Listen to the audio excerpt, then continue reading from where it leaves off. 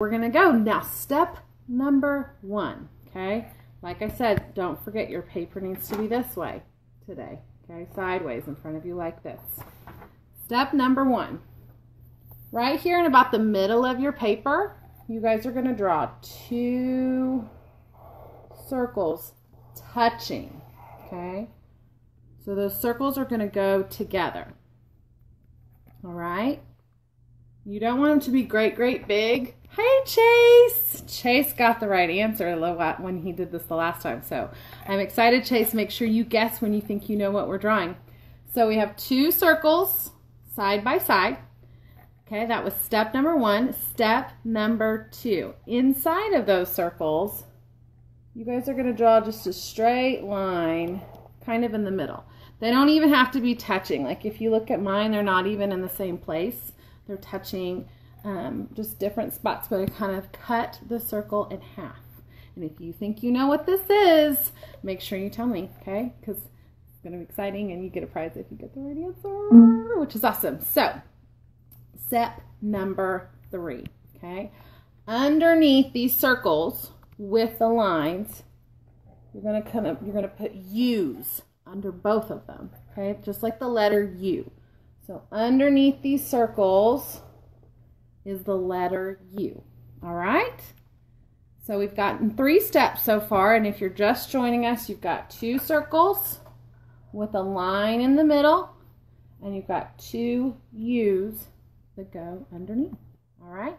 So after you've done that step, I'm going to call these kind of balloons. They're ovals on top of your circles. You're just going to have these ovals, okay? And they don't need to be perfect at all. Kaden and Keaton are here. Hey guys, welcome to Let's Draw. We have already started our drawing. Today we have special effects, which is super exciting. I'm going to run through the steps real quick. We have 2 circles touching with a line in those circles, the letter U underneath those circles, and ovals on top. Okay, so now we are on step number 5. Step number 5, you might sort of start to guess with step number 5, but today's is a little more difficult. We're going to put circles inside those circles. So a black circle, so if you have a black crayon or a black marker today, you want to color in this tiny circle. Brooke and Cooper, what's up? And hey, Cassie. I love saying hi to my friends, and I love that their kids are in here and that we're all drawing together. It's really exciting. So the last step we just did was our little circles inside of these guys. So if you can't tell, these are definitely eyes, all right? So we're drawing something with eyes, and we have bubbles as special effects. Step number 6. All right, here we go. Down here at the bottom of your page, you are going to draw the letter S, okay? Just the letter S, and it's not a perfect S. You want it to go all the way to the bottom of your page, so you want to make sure you touch down here. Don't leave any white space. Then at the top of your S, you're going to start at the top of your S, and then you're just going to trace it exactly what you did. So you're just going to make another one right beside it. So they should look like they're working like that, okay? So now we're going to draw 4 more of these guys. So my S's, you can make your wobblies go any way you want. Just make a squiggle on your page. And then start at the top of your squiggle and trace it out, just like that, okay? Don't forget to guess as we're drawing. And I said we're going to do 4 more. Here we go. Like I said, they're just squiggles. And then you go to the end of your squiggle and you follow the same path that you just created. And go all the way to the bottom of your page. Okay? I'm going to do a little squiggle here. And a big squiggle here. Okay? So I have, I believe, 1, 2, 3, 4, 5. I have 5 squiggles on my page. And some of you guys might start being able to tell what you think that we are drawing. So step number 10, nope, I'm sorry, step number 8 was drawing a bunch of different squiggles. Step number 9 is inside each one of those. Da, da, da, da. Caden got it right. Micah's house got it right. We are drawing an octopus. Woohoo! Celebration! We have confetti to celebrate. Good job. So, I wish it had shown up a little bit better, but you know, first time. So, we are drawing an octopus. To be very specific, because I very much love Disney, I'm going to be drawing my octopus. I'm going to be coloring him orange. I'm inspired by Hank from Finding Dory, which is coming out on Friday, June 17th. I'm so excited. And you guys can see there's Dory and Nemo hanging out with Hank. Now, just to give you a little hint, I always tell you, you know, Dory's somewhere. She's somewhere watching all the time. So if you think you see her, let me know. All right, so back to our drawing. So we have 5 tentacles. Inside each of these tentacles, you're going to trace another line, okay, in the middle. So remember that first S we made? You're going to go back to the point and you're going to trace again. All right, so inside your S squiggles, you're going to do another squiggle, just like that. So all your squiggles, or your tentacles is actually what they are going to have a line in the middle of them. And then you need to pick a side of your tentacle. So I'm going to show you on this tentacle right here. I'm going to pick the left side of his tentacle, and I am going to put ovals inside that, okay? And since I picked this side of my tentacle, I'm going to do the same side on all of the rest of them. So you're going to put ovals inside all these bad boys, okay? Just like this. Now, while I'm putting my ovals in, I'll tell you an interesting fact.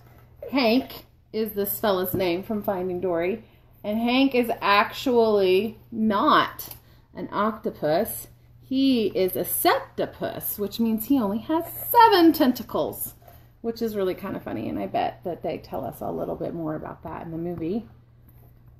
And he has the power of camouflage, which means he can blend into anything, any background, any surroundings. So that's pretty cool. All right.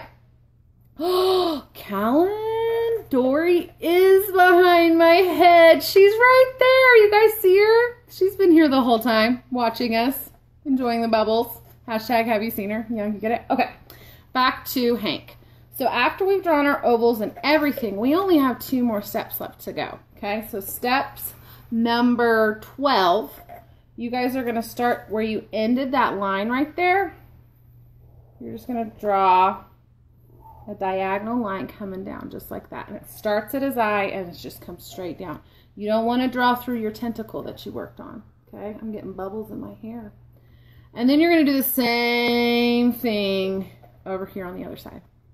Okay, so now he's got his head. Dory is loving it, by the way, and he just needs a nose, which is just 2 straight lines down, just like that. And it kind of look like your nose right there, just like these fingers look.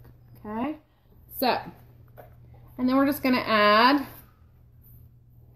our inspiration for today, which is bubbles. Bubbles. Tiny. I've been singing Tiny Bubbles all day in anticipation. All right, so he's been drawn. He's ready to go. I'm going to kind of show you guys what colors that Hank is.